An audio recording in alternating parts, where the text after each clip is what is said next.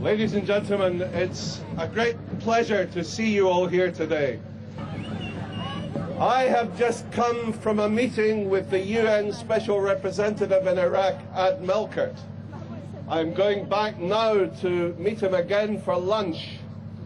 We again and again raised the question of Ashraf with Ad Melkert, so he is left in no doubt that this is a matter of great concern to us in the European Parliament, and he will go back to Iraq with this message.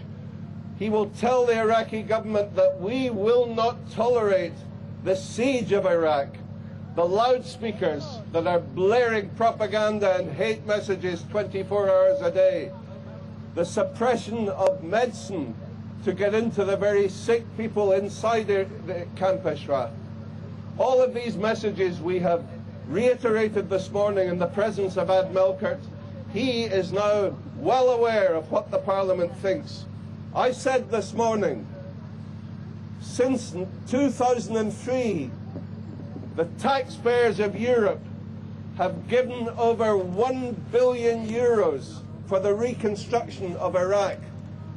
We are not happy to go on paying this money at a time of financial austerity if the Iraqi government does not listen to our concerns. And our concerns right now are the human rights of the people of Ashraf.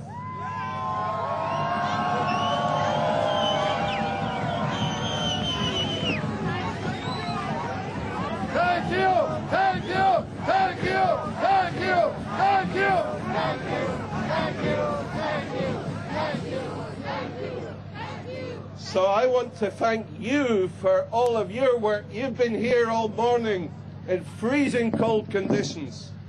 You are the brave people. You have the courage to stand up and fight for the people of Ashraf.